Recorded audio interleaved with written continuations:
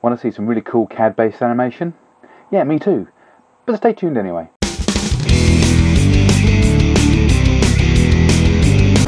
So today we're trying out a new thing. This is my desktop, and here I am down the bottom right hand side of your screen. Doesn't look too bad now, but due to the technology involved, it's going to get a bit worse. Sorry about that. So if you're not technically minded, you can either switch the noise off and just watch the pretty pictures, or you can have 15 minutes of your life back and go make a cup of tea. So my journey started with this video here. I'd seen these before. They look really cool, but I'd never really gotten into them because they seemed quite technical. This guy does a pretty good job of drawing stuff and explaining how they work, and I have to get me one of these t-shirts. So it turns out they're one of these things, Tremmel of Archimedes. That guy had far too much time in his hands.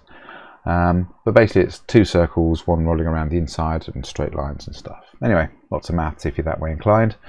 So first thing to do is obviously see if anyone else has made them, and lots of people have. There are some complicated ones, some basic ones, but for me it's all around the extra hardware that you need for these things, or pins that might break, or press fits that won't last, or binding bits. So I need to go and over-engineer one of my own. And here it is. Looks pretty cool. So there's a couple of features that you need to pay attention to. So this lane here that this puck travels in, the puck has to be long enough so that it reaches across there so that it can move into the next one, be supported and not crash into the sidewall. But it also needs to be short enough so that it doesn't crash into this other puck traveling the other way, as things obviously rotate around itself.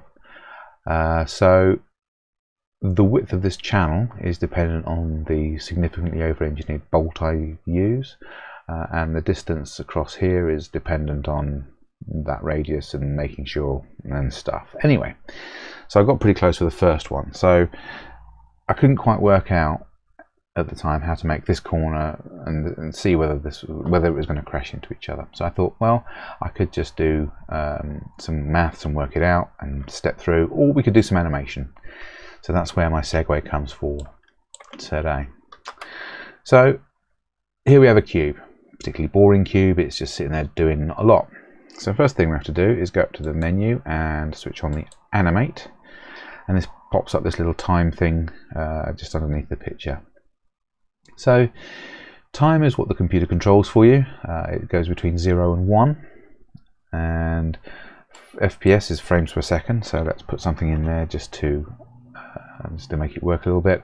And the steps are the number of slices between 0 and 1. So I'm going to do a little bit of a circly thing, so we're going to go 360. And here, the fast progression of time. Get to 0.999 and then back to 0. The other thing to note here is the console is going a bit bananas. Oh, and we'll come back to dump pictures in a minute. But the console is going a bit bananas. What it's doing is it's effectively rendering your code 360 times for each time slice. But nothing's moving. So what you need to do is access a variable. So let's hide that one and then switch this one on. There's a $t variable. So since I'm doing 360 steps, I want this to rotate once. So it's your t variable times 360 degrees. And there we go. It's now rotating. Ta-da! Another interesting point here is the saved backup file. It's not saving your file, so that change I just made hasn't been saved. That can cause you problems later if you're doing the auto preview. It can climb up its own bottom, and that's not pleasant. So using that t variable there, it's okay, but a bit boring. There we go, we've got some other stuff going on. Oh, and because this is rendering every single slice, if you start typing things wrong, you will see it breaks. That's fine. So there it's rotating in the Z as it did previously, but also in the Y as well. That's great. And there it is rotating in all three axes. Nice little bit of tumbling going on there. But rotate isn't the only thing you can do with this. You can also do some translation as well of the object. So those eagle-eyed amongst you will see function for a circle in there. Radius times cos gives you your x. That's great, it's moving left and right. That's important for later. And if we move to here, you'll also see the Y component plugged in. Now this cube is now rotating and tumbling and translating all over the place. That's still not the end of the story though. If you look down at the bottom of the OpenSCAD screen, you've got these viewport variables. Now you can also control those as well. So while you can control your object in its time slicing, you can control those. And that's done with these variables up here. $VPT is the translate, you can see those values match. VPR is the rotate, and VPD is the distance. So what you can do is you can use $T in there too. So there we have some zooming going on. Zoom. Lovely. And we can also have some translation-y, rotation-y stuff going on. So you can see that using the $T variable in anything, you can transition anything using a function of between 0 and 1 for your entire animation, and it resets. So I ideally want to do loops. Anyway, so how does that help us? Well, let's put these back to where they were. Let's move away from the cube and then back to our little Tremmel. So you can see that it's now struggling a bit more. That's because I'm recording technology, as I previously mentioned, but also it's quite a busy old scene going on there. You can't really see much because the arm gets in the way a lot. So let's remove those. Yeah, that's pretty cool. Oh, now here we go. Did it hit a bit? Okay, not sure. So what we can do is we can hide that and we can switch that on.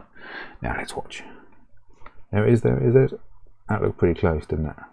Okay, so what we can do is we can stop the control, because otherwise every time you move the viewport it's just going to reset. So we switch that off and now it will quite merrily do its thing. That's cool. So in order to make this work, you're not going to see it. So what you do, you switch off your frames, so now it's stationary. And now you can control time directly.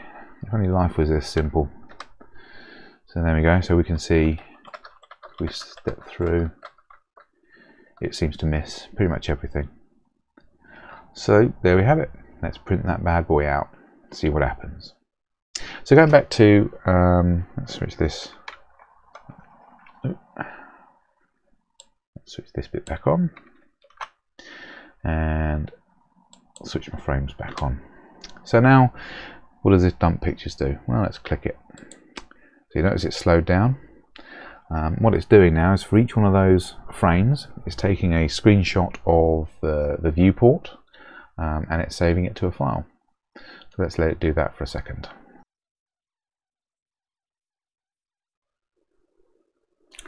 Okay, so it's now switched this option off for you, and what it's done is it's created that many files in the directory where all your files are kept. So here you can see that frame, there's that frame, there's another frame, etc.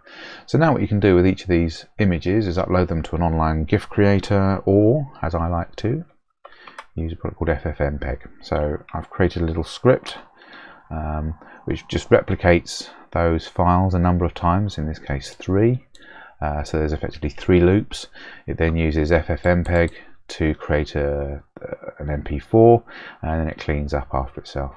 So let's watch this whiz through its thing.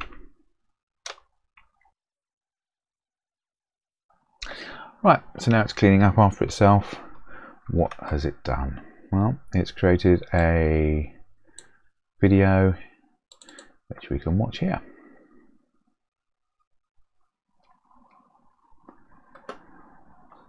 So what you'll note is that it does 3 loops, but it does it a lot faster. And the reason for this is because I told it to render at 120 frames a second, so it looks a lot smoother. So what I'll do is I'll make sure this is done properly and I'll upload that. But what about the 3D print? Well, as you can see, it's doing quite well. Seems to hang together reasonably well. There's not very much friction. All good. So thanks for watching. If you've enjoyed what you've seen, please give it a good thumbs up. If you haven't, give it a thumbs down and let me know what I can do better in the comments below. But either way, don't forget to subscribe and click the bell as well so you'll know when I do new stuff. Thanks for watching.